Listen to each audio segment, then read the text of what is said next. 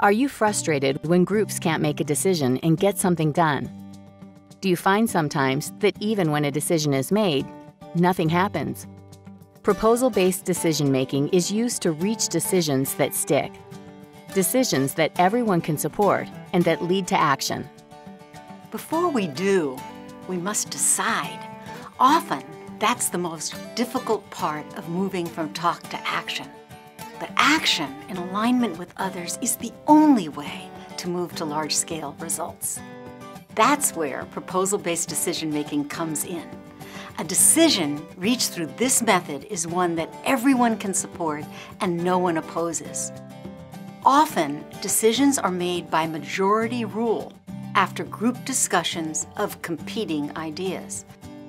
But that way of making decisions neglects the opportunity to develop ideas everyone can support.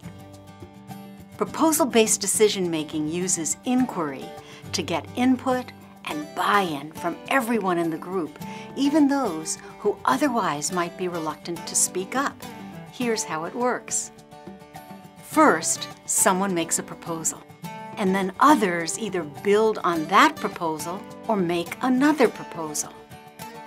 Then you see where people are by asking for a show of thumbs. A thumbs up means the person supports the proposal. A thumbs down means the person doesn't support the proposal. And a sideways thumb means the person's not sure. This engages everyone in the room and makes clear what people think about the proposal. Don't be afraid of a thumbs down or a thumb sideways. This is where proposals get better. Ask people whose thumbs are sideways or down, meaning they are not sure or don't agree, what will bring your thumb up. Encourage the group to listen to the issues and invite proposals to address the concerns. Ask people to do the work of finding convergence and build those proposals that everyone can support. A proposal is adopted and becomes a decision when everyone's thumb is up. In rare instances, when almost everyone's thumb is up and no one's thumb is down, a group may check with the people who still have their thumbs sideways. If they are okay with the decision, then the group can move forward. Remember to use the language of PBDM. Make a proposal. I propose that.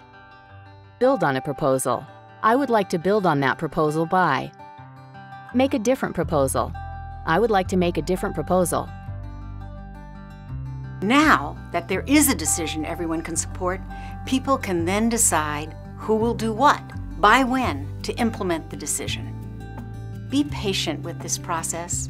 It may take time to work through what everyone needs to support a proposal, but the time invested will pay off with a decision that everyone supports and that moves the group to action. Learn more about proposal-based decision-making and other tools for results-based leadership at www.aecf.org.